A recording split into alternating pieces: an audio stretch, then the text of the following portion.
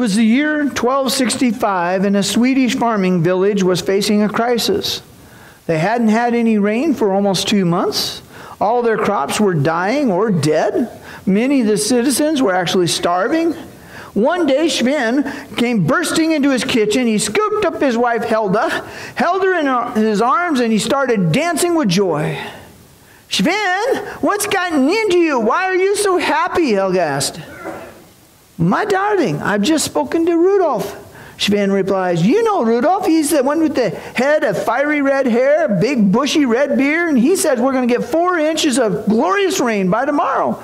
Oh, joy, all of our problems are solved. Sven beams at his wife and just looks at her, and she just slaps him. What'd you slap me for? Oh, Sven, you've gotten my hopes up. Why are you so confident in this Rudolph fella? Sven beams at his wife because everyone knows Rudolph the Red-Nosed Reindeer. Well, some of you will catch on. What can make you happy? You know, for some people, the Christmas season is absolutely full of joy and anticipation. For others, Christmas season is actually a time of depression. It is sadness. It's even dread. Today, as we continue our series of sermons regarding one man, Luke, to one man, Theophilus, all about one man, Jesus, I want to look at a very large portion of Luke chapter 1, verses 39 through 80, where we read of at least 4 people or groups of people who rejoiced and why they rejoiced. But first, let's start with prayer. Lord, I am thankful for your love. I'm thankful for your blessings, and I ask, Lord, that you would help us to find reason to rejoice in the Christmas story. Help us to see why others were rejoicing and how we can rejoice too. Thank you, Lord, in Jesus' name. Amen. Let me begin by reading from Luke chapter 1, starting in verse 39. Now at this time, Mary set out and went in a hurry to the hill country, to a city of Judah. And she entered the house of Zechariah and greeted Elizabeth. When Elizabeth heard Mary's greeting, the baby leaped in her womb.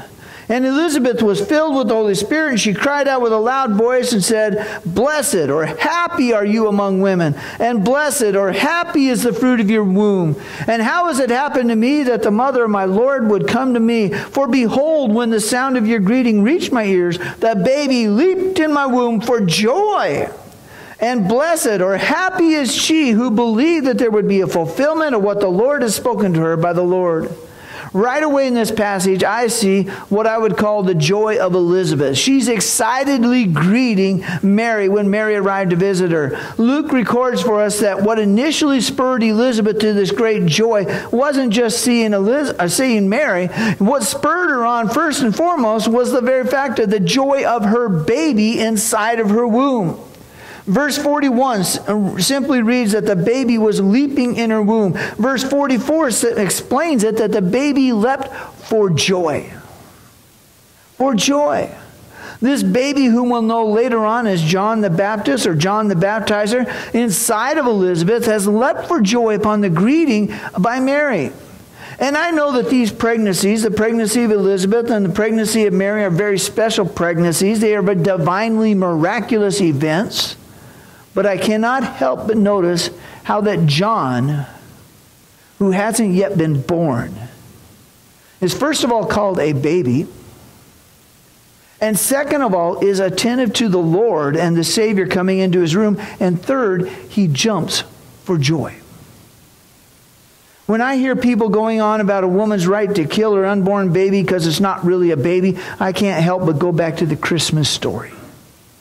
Because in the Christmas story, we see the Holy Spirit of God inspiring Luke to write about how this unborn child is a baby, that it is human, it has emotions like a joy, and it even has abilities that it could leap inside the womb. Elizabeth immediately noticed her baby leaping in her womb, and from my wife and other women who've experienced pregnancy, that probably had to hurt. My wife often talked about when the baby would kick against her ribs or kick against her bladder, which was even worse, kick against her in different places, and how much pain it was, whether it was the back or the ribs or the bladder. And I keep looking at this. I wonder if it hurt Elizabeth when this happened. But it doesn't deter her from becoming joyful and crying out with a loud voice, blessed, happy It was spurred on by the fact that the baby leapt within her womb for joy. And it made her so excited that when the Holy Spirit filled Elizabeth, began crying out with excitement about who Mary is. And her excitement isn't just because, well, Mary's a relative. I mean, that's always fun when you have a relative come over, especially when it's our kids or our grandkids coming over. That's a time of excitement. Her excitement, though, isn't because it's a relative. Her excitement, revealed by the Holy Spirit, was because of who Mary is. Happy are you among women. Happy is the fruit of your womb. How has it happened to me that the mother of my Lord would come to me? Elizabeth, filled with the Holy Spirit of God, knew immediately that Mary isn't just a relative, but Mary is now pregnant, and she is the mother of our Lord. And notice how Elizabeth points out that Mary is already the mother of our Lord, not just, well, she's going to become the mother of our Lord. The Holy Spirit revealed to Elizabeth that the child inside of Mary's womb was a child and has already made Mary into a mother. And it's not just after birth, but as important as birth is, Mary is considered a mother while she's pregnant. Happy now. The Holy Spirit revealed to her, Mary, how special she was. The Holy Spirit gave Elizabeth reasons to rejoice. The Holy Spirit also revealed that the baby inside Mary is who this baby is, and for this reason, Elizabeth was also happy. So she was happy not just for who Mary is, the mother of our Lord, but she's happy for who Mary's baby is.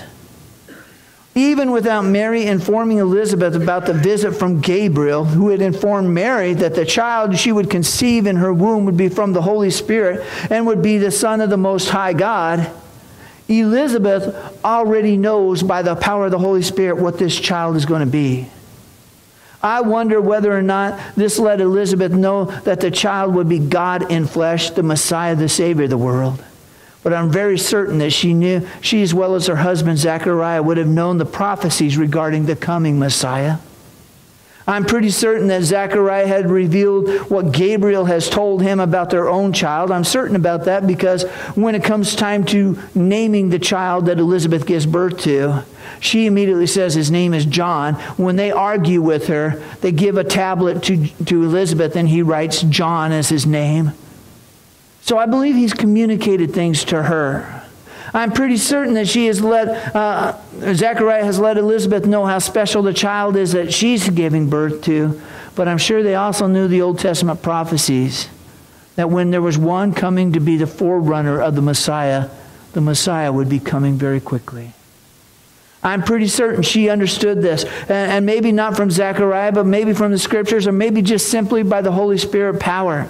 And she had to get that information. But right here, Elizabeth is filled up with the Holy Spirit to let her know that the child that was growing inside of Mary, that this child was the promised Lord, the fulfillment of the prophecies and the hope of Israel. And so there's much rejoicing on Elizabeth's part. She is rejoicing about the baby leaping. She's rejoicing about who Mary is, the mother of our Lord, rejoicing who the baby is, that this is the Lord inside of her. There's much rejoicing. And then we go on to verses 46 through 56, and we read about the joy of Mary.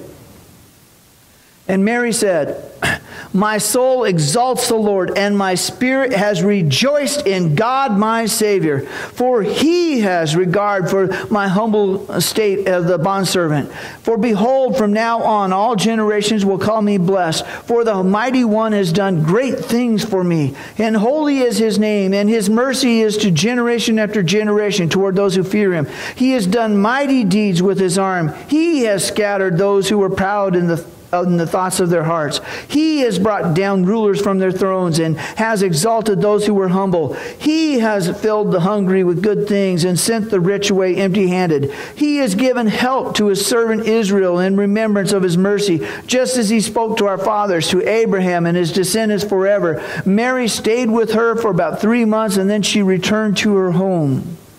I find it very interesting that Mary's response to Elizabeth's joy is her own praise to God, and her joy is based in God.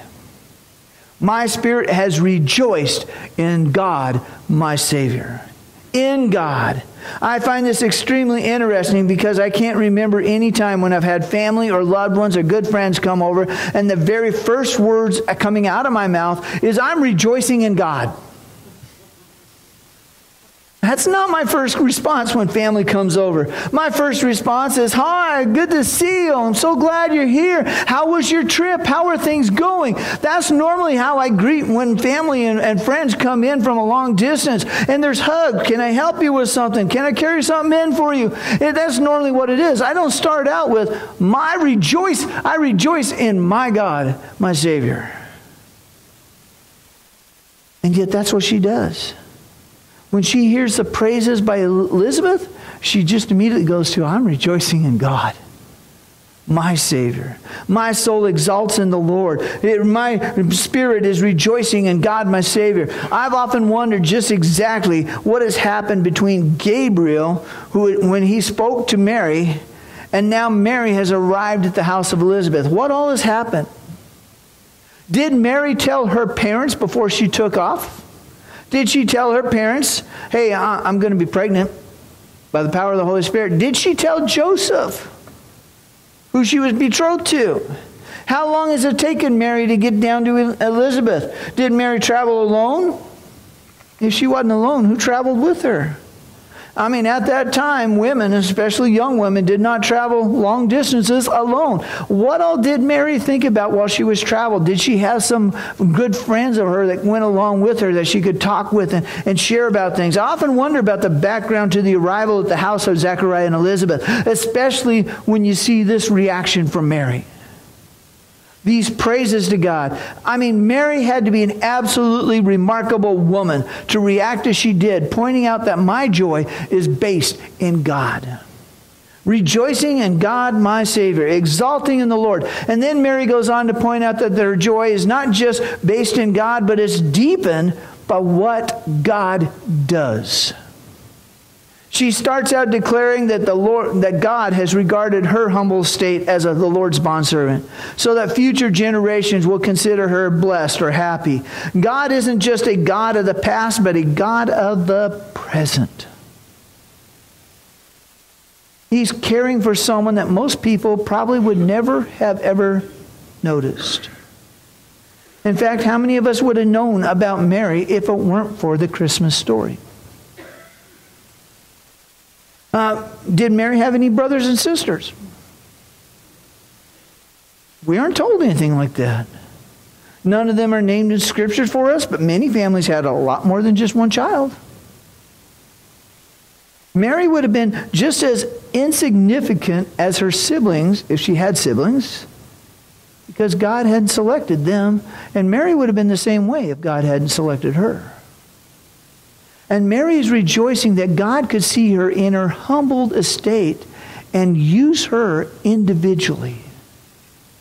When I think about this, I find joy because it reminds me that God can see me. God can see you. He sees you. He knows about you. He cares about each and every one of us, not just as a group collectively, but as individuals. Humble, insignificant individuals that God can choose to do great things in. And then she bases what God can do by what God has done. And her joy continues by remembering what God has done. At the beginning of September, Brother Derek Voorhees, president of Boise Bible College, came down. He spoke at our 50-year celebration here at Valley Christian Church. His main thought in his message was pressing forward by looking back at what God had done. Look at what God has done, the many great things He has done for this congregation to keep it going so that we could be worshiping God. And if we look back, we can see His hand working in us. We can look ahead and have confidence He's going to work in the future. And that's what his whole message was basically about, that we can look back at God and what He has done so that we can have hope for the future. Mary must have understood this. She looked back to see what God had done, the great things, the mighty things. He had shown them mercy. He had brought down the proud. He exalted the lowly. He filled the hungry. He gave help to her nation, Israel. And looking back to see God's greatness and power gave her great joy so that she could look forward in the future that God is going to continue in the future to care for us just as He has in the past. So we see Elizabeth's joy, we see Mary's joy. And then verses 57 and 58, we read about the joy of the loved ones. Now the time had come for Elizabeth to give birth, and she gave birth to a son. Her neighbors and her relatives heard that the Lord had displayed His great mercy toward her, and they were rejoicing with her. I love how her neighbors and her relatives gathered around Elizabeth to rejoice. And it gives us basically two main reasons. First of all, they were rejoicing because God has mercy. I am not certain that all women would consider it the mercy of God if they finally were able to conceive and give birth to a son in their old age. I mean, there's jokes about doctors curing a woman of hiccups by announcing to her, well, we understand you're pregnant. And she goes, oh, gets scared and runs off, and hiccups are cured. To joke to an elderly woman that she's pregnant is probably more scary than considering great mercy of God. But Zachariah and Elizabeth have been praying for a child, even into their old age. They were praying that God would open up Elizabeth's womb, that He would let her give birth to a child. And Jared pointed out that when he preached a couple of weeks ago how Elizabeth kept herself from people for the first 5 months of her pregnancy. But we aren't told why. But the last portion of her pregnancy, she's no longer hiding it. Nor does she want to hide it, as she apparently was realizing their prayers were answered. And now she is pregnant. God has blessed her to become pregnant. He has shown her mercy to let her be pregnant even in her old age. And I find it very impressive that Zachariah and Elizabeth and their neighbors and their relatives could all see that the birth of this son is a sign of God's mercy. I find that impressive because some of us would not have seen that as mercy. We would have looked at that as some untimely joke of God that He's playing on us. But it makes me pause and think, are there things I have prayed for, hoping to receive the answer immediately from God, but God's answer came much later? And if so, did I consider that God being merciful? Or did I consider it too little, too late? I must confess that I have sometimes failed to see the mercy of God in answering my prayers when they weren't answered in the time I was hoping to have them. But I'm impressed with Elizabeth, Zachariah, their loved ones. They all could see God's mercy in answering their prayers and giving Elizabeth a son in her old age. I pray that we can see God's mercy in the prayers that we pray when God answers them, not the moment we pray them, but much, much later. Will we still see God's mercy? I also want to point out that the loved ones were happy because Elizabeth herself, she was rejoicing. They were rejoicing with her. I think about how some of the women who could have been there might have also been childless. I mean, most people try to gather around friends that have similar issues or similar problems. And if Elizabeth had been childless all these years, she might have gathered around some people who were childless, some other women who were childless, and now they're seeing Elizabeth rejoicing because she's pregnant. And some of those women could have been going like, that's not fair. What about me? Why am I not getting that way? But it tells us that they gathered around her and they were rejoicing because she was rejoicing. Are we able to rejoice with others when God shows them mercy and kindness and it doesn't feel like we're receiving mercy and kindness? Are we able to rejoice when God blesses someone with blessings that we ourselves have not received? That's something pretty hard to do. But we need to be able to rejoice with others when they are rejoicing. And so we see the joy of Elizabeth, we see the joy of Mary, we see the joy of the loved ones, and finally, in the bulk of this passage, in verses 59 through 80, we read about the joy of Zechariah. I'm only going to read a small portion of this. I'm expecting you guys all to have Bibles or get Bibles online, use your phones and find it. But I'm going to start in verse 59.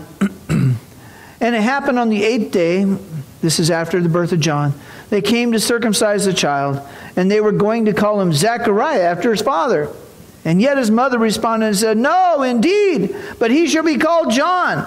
And they said to her, "There is no one among your relatives who is called by this name." And they made signs to the father as to what he wanted him called. He asked for a tablet and wrote as follows, "His name is John." And they were all amazed.